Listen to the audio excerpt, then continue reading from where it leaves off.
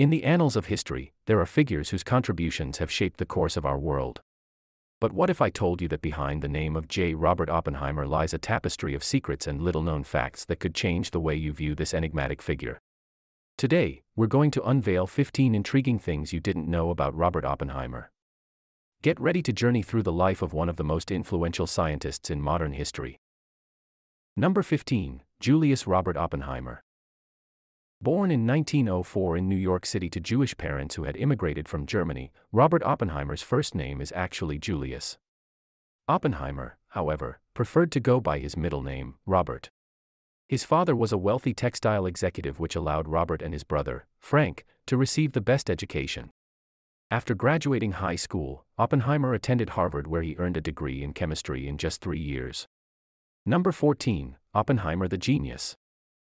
Robert Oppenheimer's parents knew that their son was something special at an early age. Oppenheimer completed the 3rd and 4th grade in only 1 year. At age 12, he took an interest in geology and gave a lecture at a geology club in New York.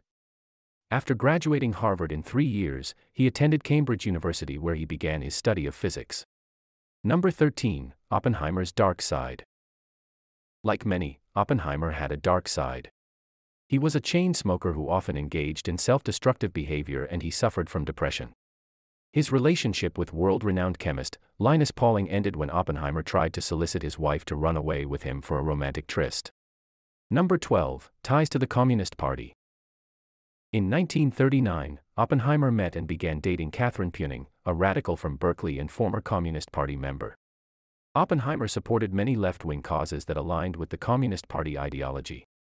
In 1942, when Oppenheimer joined the Manhattan Project, he wrote in the security questionnaire that he had been a member of just about every Communist Front organization on the West Coast. Many years later, he claimed that he didn't remember saying that, and either way, it was not true. Number 11, the mystic.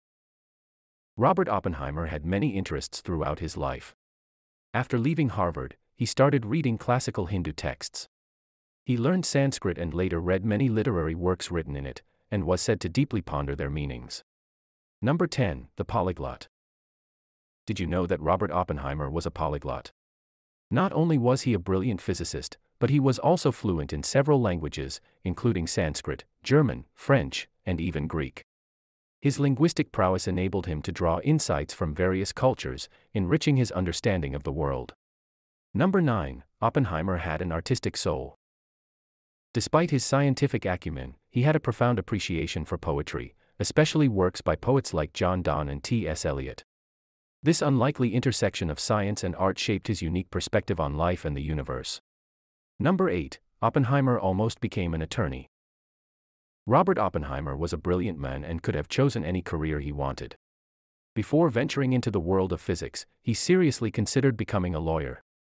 However, his insatiable curiosity for the natural world led him down a different path, a path that would eventually lead to the development of the atomic bomb. Number 7, more than just a scientist. Oppenheimer's role in the Manhattan Project was not only scientific but also administrative. Often hailed as the father of the atomic bomb, he not only contributed to the theoretical aspects of the project but also demonstrated remarkable leadership in coordinating the efforts of various scientists.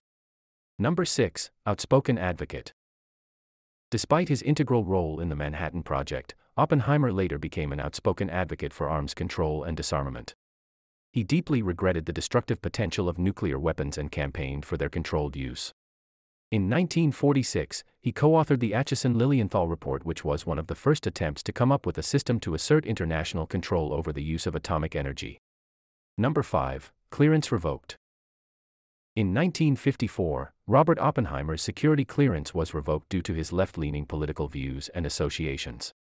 While he did support many left-wing causes and dated a former Communist Party members, Oppenheimer denied he himself was a communist.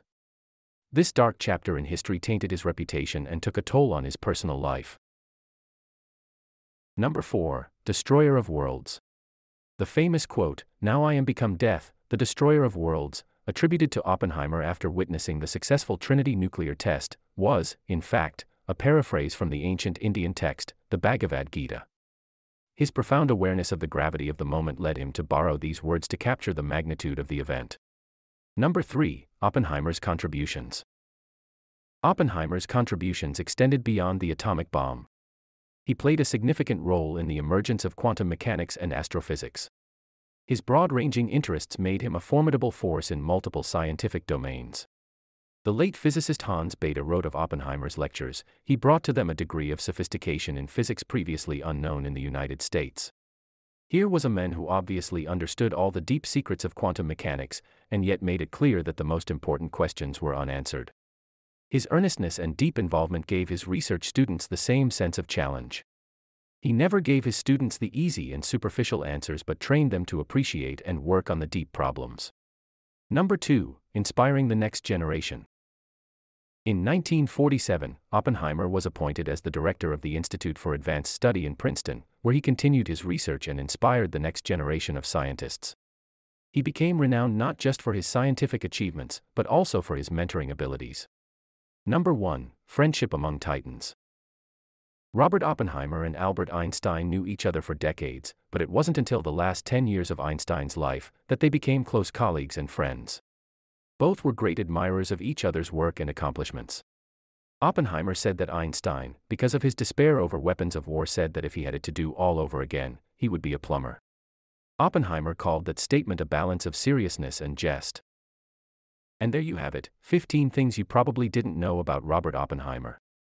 If you found these facts as fascinating as we did, be sure to like this video and hit that subscribe button to join us on more exciting journeys through history.